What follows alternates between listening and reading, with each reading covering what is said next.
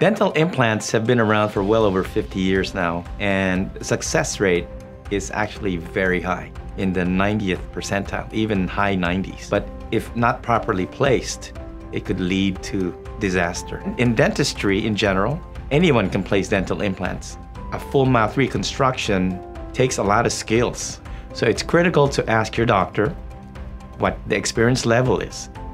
What kind of training have you had? Accreditation is very important.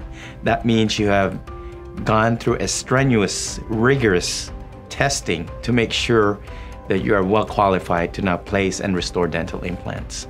Again, to avoid implant disasters, you should look for a doctor who has the most updated technology. For example, a CT scan that takes 3D images that's able to precisely scan your upper and lower teeth, and a facial scanner that's able to scan, again, digitally your face, and it's able to merge that all together with your bone, soft tissue, and teeth. Without these technologies, it's very difficult to place dental implants.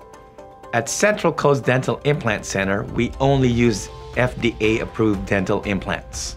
Remember, a dental implant is a medical device that's implanted in your jawbone. So without FDA approval, if an implant is not FDA approved, it could lead to very serious patient safety.